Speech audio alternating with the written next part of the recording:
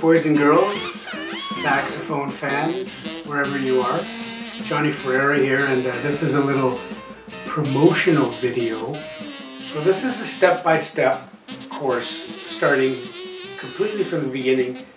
Get your sax, how to take it out of the case, and setting it up to close-up videos of fingering positions for all the notes of the saxophone fingering system.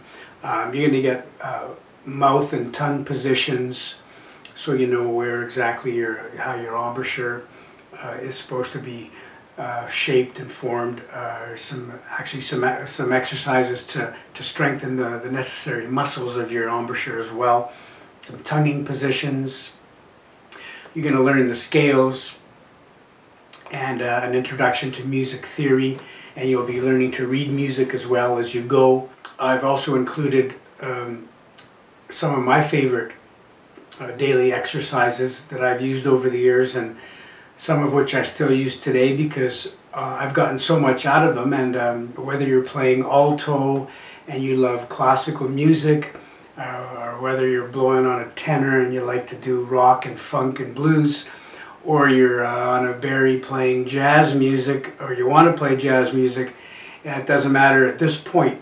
What you want to do is learn the proper technique.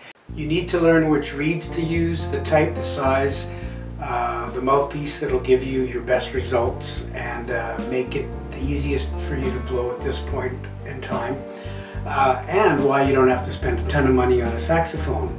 I've ended the entire thing off with 4 pieces of music. They're popular, traditional songs that everybody knows and loves, and you'll have a lesson on how to read the music, how to play it, and I'll do an example for you on my sax, playing over some recorded play-along backing tracks that you'll also get to play along with as you learn and practice these songs on your own, till you could sound really, really good at playing them and go out and play them for the rest of the world to hear. Okay?